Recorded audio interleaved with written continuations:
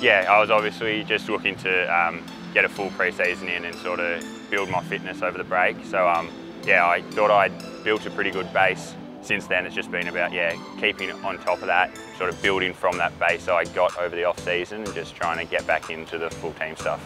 Yeah, we're not far off match play, so it's just about building that match fitness as opposed to the running that we've done over the past few months. So yeah, really just ramping up the game stuff and getting the contest work back in.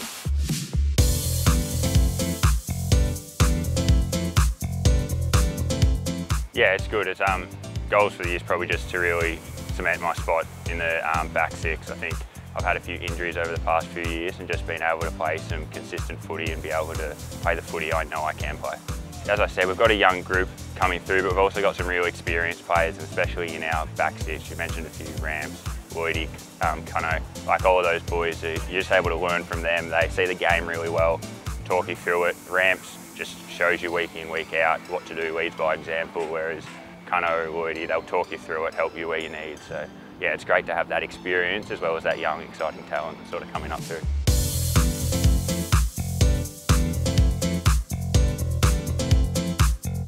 We've sort of talked about it a fair bit. There's the leadership group, but there's that group underneath that needs to come and really support them too. So as much as, yeah, the leaders are there, the ones that they're the ideal, there's those boys coming up underneath, pushing them and really challenging them, which helps the whole team.